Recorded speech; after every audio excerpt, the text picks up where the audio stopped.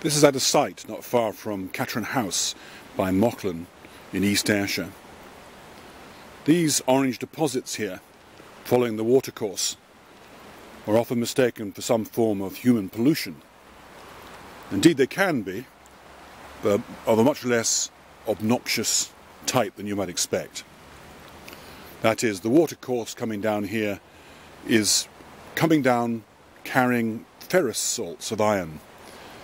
They've been produced by bacteria which are living in the ground and are living off organic material. Now that can be natural organic material, or it can be something from humans having deposited waste materials, like for instance coming out of a cowp where rubbish has been dumped.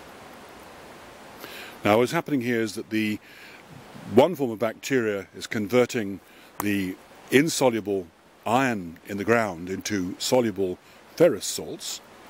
They then come out through the watercourse, and when they're exposed, they're converted by another bacterium which requires very low levels of oxygen, but is able to use the energy of converting ferrous into ferric to live on. The result of that is that the ferric salts are not soluble, so they deposit out in this form.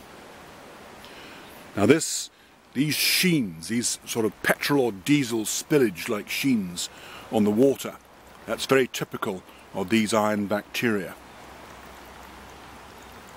You can tell it's not petrol diesel pollution because if you break it with a stick and you find that the sheen will reform, then it's petrol or diesel. If it just breaks up rather than sealing together again like oil does, then you know it's these iron bacteria.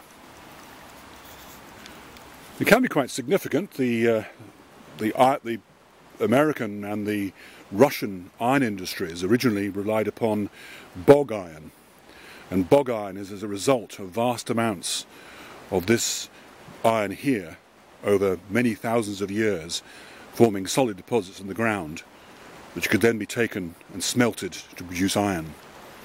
Apparently you can always tell bog iron products if they're not painted because they have a particular sheen to them because of the other chemicals present within the iron. So it has a sort of shine to the iron. Sometimes you find them, the iron itself appears to be in filaments, so the ferric salts are deposited out in a filamentous fashion. So these bacteria aren't harmful.